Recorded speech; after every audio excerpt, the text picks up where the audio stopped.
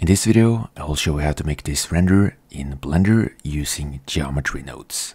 As always, it's going to be quick and easy, so let's get started. Okay, so let's start off by going into the geometry nodes workspace and set up a new geometry nodes group.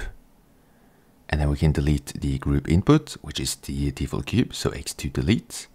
And then press Shift A, and let's add an icosphere. And then connect mesh to geometry. And then you can increase the number of subdivisions. And then we're going to extrude these faces. So go to mesh, and then extrude mesh. As you can see, we now have a bunch of extrusions from this icosphere. And then to add some variation to the extrusions, we can add a Voronoi texture node. And then connect the Voronoi texture node to the offset.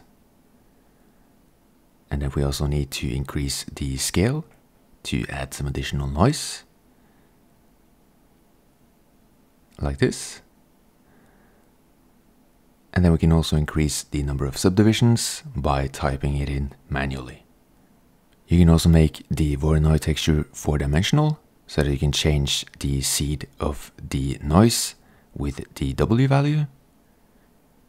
And then next, we need to add a material to the setup. So I'm just going to decrease the number of subdivisions to speed up Blender. And then go to material, and then set material. And then we can add the material to this node, so that we have this material for the current geometry node setup. I'm also going to save. And then next, we need to go into the shader editor, so that we can edit the material nodes.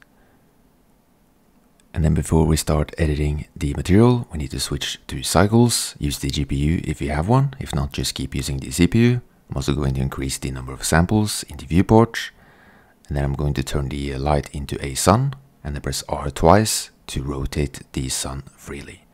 I'm also going to add a background image to give the scene some better lighting. And then we can go into rendered view. As you can see, we have the background image, and I'm going to hide it by making the background transparent so that we keep the background lighting as well. Okay, so let's go back to solid view and then decrease the number of subdivisions for now. We can increase them later. And then let's increase the roughness of the object. And press Shift A, and then search for geometry. And we're going to use this node and the mapping node to control the placement of the colors. Let's connect the normal output to the vector input. And then random per island to rotation, so that we can control the rotation of the colors. And then we can add a color ramp node to add the colors that we want for the object. So let's connect vector to vector, and then color to base color. And when we go into render view, you can see that we have black and white.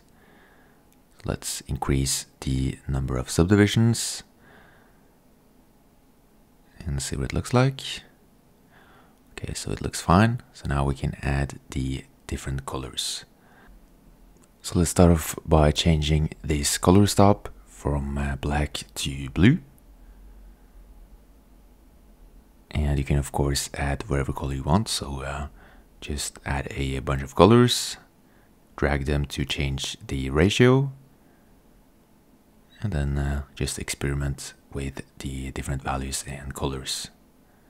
You can also change the rotation in the mapping node if you want to change the look and the ratio of the different colors. So just play around until you like the results, and then you can set up the camera and render the scene.